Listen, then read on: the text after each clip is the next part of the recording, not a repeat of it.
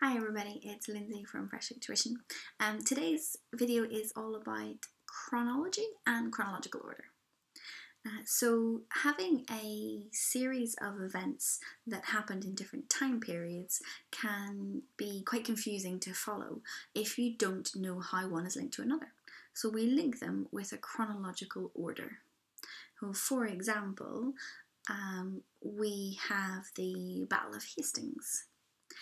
The chronological order is that Edward the Confessor died, Harold Godwinson the Saxon became king, William of Normandy and the Vikings prepared for war, as did Harold Godwinson, or King Harold as he was known at this time.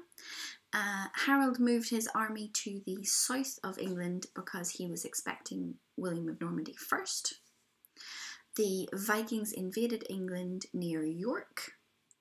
Harold Godwinson marched his entire army the length of England to York and did battle, where he won, and the remaining Viking warriors were sent home defeated.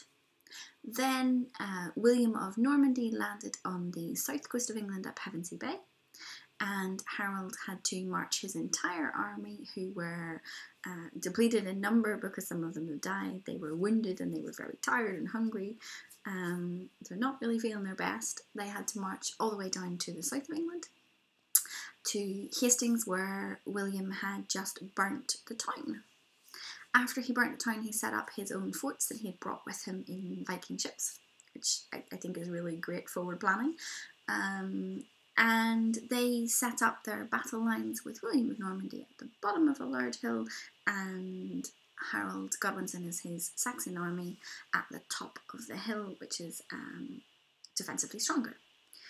Then they did battle.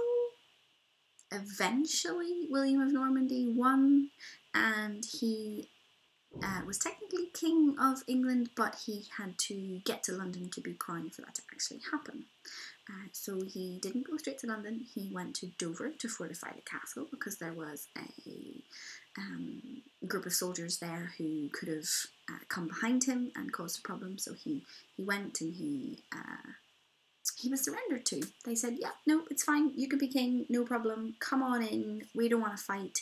And actually, here's the keys. And if you'd like to make Dover stronger, that'd be great. And he said, that'd be really nice. We can do that. So he built Dover up a little bit. He made its defences a bit stronger. And then having them on his side, then he marched to London to deal with what he thought was going to be quite a hostile city and be crowned king. So when he got to London, he discovered it was not a hostile city. They opened the gates for him and allowed him in, and the nobles and priests decided that they would crown him as King of England. So that's a chronological order of that particular time period around a specific event. It's very different to a chronological order of, let's say, a period in history like the Tudors, where you have a series of different monarchs, a series of different wars, and different succession battles and things like that. That chronological order has to be taken as each big event rather than the individual details. So you wouldn't mention that this person battled that person if nothing really came of it, but you might mention Henry Tudor defeated this person to become king, and he turned out to be the 7th Henry of his line. So that's a different way of putting it. We can use chronology in other subjects as well, and we use it slightly differently. So in science, chronology can be used to show the changes in a model or a system that we have. One of the models that we have is of the atom, and we now know that the atom has a central dense nucleus which is made up of protons and neutrons, and that there are electrons which are much, much smaller and orbit the nucleus in orbits or shells or energy levels. But it took a while for us to get that. Research started on what they thought might be something by 400 BC, and it didn't really change until John Dalton in 1803 came up with the word atom. and he said that it was an indivisible sphere, so it cannot be constructed or deconstructed. That is it. It's that particular thing.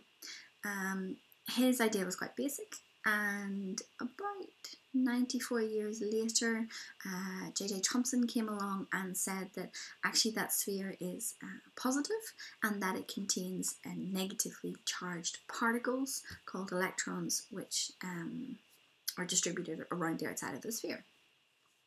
This idea was briefly accepted, but Rutherford came along in 1909 and he said that actually the positive charge base is located in the centre in quite a dense mass, and that the negative charges are orbiting the centre. So we're getting closer to our model. And then a brief 4 years after that, Niels Bohr came along and he said that the electrons, rather than orbiting randomly, orbit in specific energy levels, and that we can predict where they're going to be.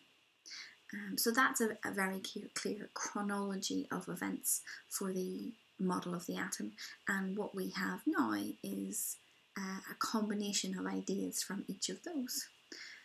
If we look at them out of order or study them individually, they don't make a lot of sense, but when we link one idea to only the information that they had at that time, then we can see where they might have got that idea and how the next person proved them right or wrong.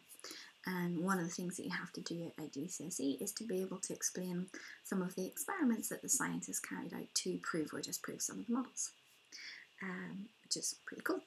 So chronology can also be used in science. It's not just equations or experiments with plants. And we also use chronology when we are writing stories. So I don't know whether you know, but this week is National Tell a Fairy Tale Day.